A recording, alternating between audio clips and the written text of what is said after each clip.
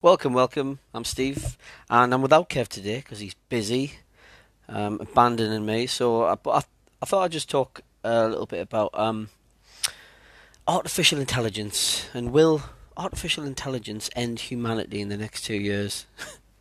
The idea that intelligence can destroy the world seems like science fiction to me, but it is also a serious concern among some experts. There's a guy called Max Clifford, and he's Rishi Sunak's advisor on the development of the government's Foundation Model Task Force, and he's the chairman of the Advanced Research and Invention Agency.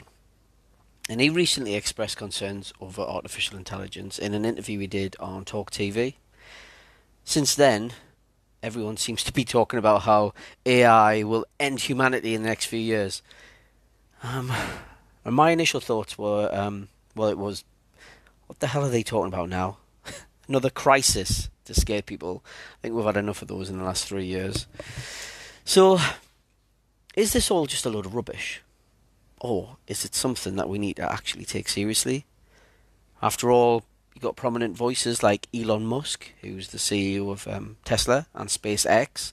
You had Stephen Hawking, the late physicist and an author, and you had Nick Bostrom, who's the Swedish philosopher and futurist, and they've all expressed concerns that AI can be a dangerous thing.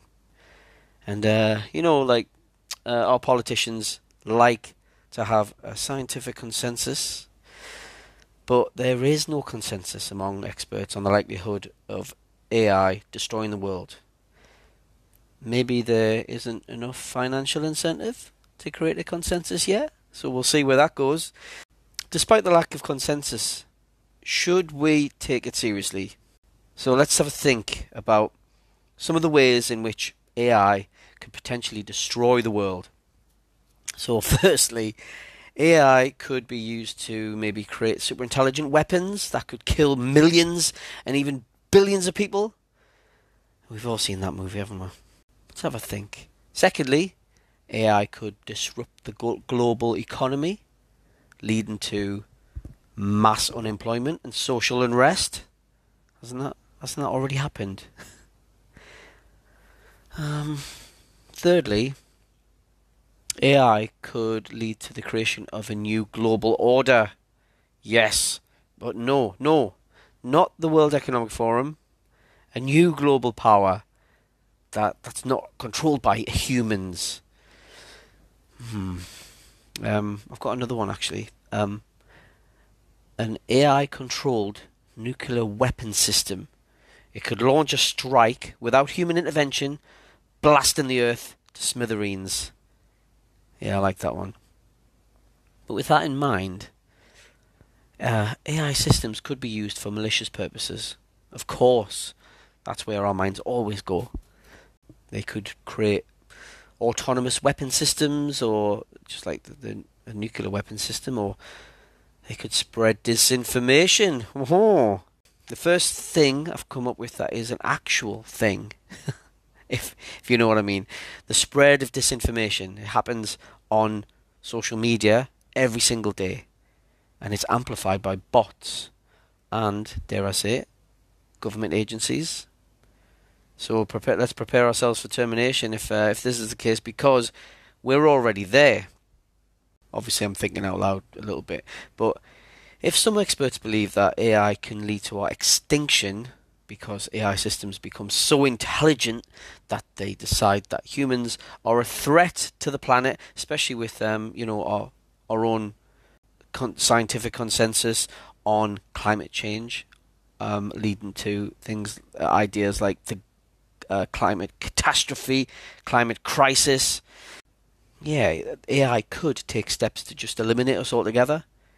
If we really think that we are bad for planet Earth, then why wouldn't an AI system think it too? But this would have to be on such a massive scale that it would lead to social unrest and instability. that it's not outside the realms of possibility, and even used to manipulate elections too. And that's a hot topic in the United States. But this method would require the AI to manipulate us all to such a degree that we stupid, foolish humans would eliminate ourselves. At the moment, we don't have AI, robots. It's not Terminator. We could. I'm thinking about maybe some military drones. Maybe they've got. If you applied AI to them, then maybe they could. But there's not enough of them, is there, to destroy all of humanity? Not yet. So, in essence, I think we would have to destroy ourselves. So AI would have to convince us to destroy ourselves somehow. So, I mean, AI is not controlling everything right now, is it? We are. But AI is becoming, fair to say, increasingly powerful and sophisticated because we dumbass humans keep developing it and making it like that. But it's also possible that AI could be used to solve some of the world's most pressing problems, couldn't it? Treatments for cancer, that kind of thing. Can use it as a tool. AI is a tool. I mean, you see that with ChatGPT and Bard and Bing, but like any other tool, it can be used for good or for evil. So it's up to us humans, isn't it, to ensure that AI is used for good and not for evil. Seems the media loves to sensationalize and sort of narrativize topics to hook in readers and listeners and watchers. Right now, while every topic is a crisis, literally every topic's a crisis, and we all have this heightened sense of danger in the world, and especially in a world where actually it was far less dangerous than ever before. AI could sort of work well to destroy us, I think. But I suppose I'm more worried about the nefarious intentions of humans. What will power hungry, money hungry people do to end or to ensure the end of the human race? But I'd start by watching out for who finances artificial intelligence projects. Because I always say follow the money, and that's where you'll find sort of an answer closer to the truth. And I think it's sensible to think about the potential dangers of AI, or potential danger from the humans doing the programming of AI, those that are doing the coding of it. And it's sensible for us to think about how we can mitigate those dangers through the development of artificial intelligence safety guidelines, investment. This is a dangerous one, but investment in artificial intelligence research and education for the public about it. But why are we always fixated on the end of the world scenarios? Can you not remember years ago, you'd see it in movies, wouldn't you? There'd be somebody with a big sign strapped to them in the middle of New York City or something, and they're saying, the world is nigh, and everyone thinks they're absolutely mad. Well, I think that one person, that 1 in a million person is now 1 in 100 person, 1 in 50 persons. It's going to soon be 1 in 10. So there was a time, less than 10 years ago, when we could discuss this topic with sort of intrigue, and we could leave all of the doom to the crazy guy shouting on the street, wearing a sign that says the end is nigh. The roles have reversed, haven't they? But the possibilities for AI in the future are actually vast. AI could be used to solve climate change, poverty and disease, and those like hot topics that's been stamped in everyone's minds for the last few years. The fact is, we can use it to continue to improve our quality of life, as fossil fuels have. Let's not forget that. The facts are that AI is not currently capable of ending humanity. That is firmly in the hands of the current world leaders, the humans. Maybe I'm wrong. Maybe I'm wrong. Maybe maybe the world leaders are being controlled by AI. I don't know. I've got no evidence of that.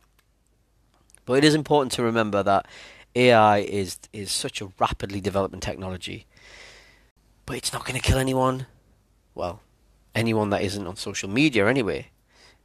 I used to read articles about all of this in Wired magazine, and we're talking over 10 years ago, and there wasn't at that time there wasn't any scaremongering.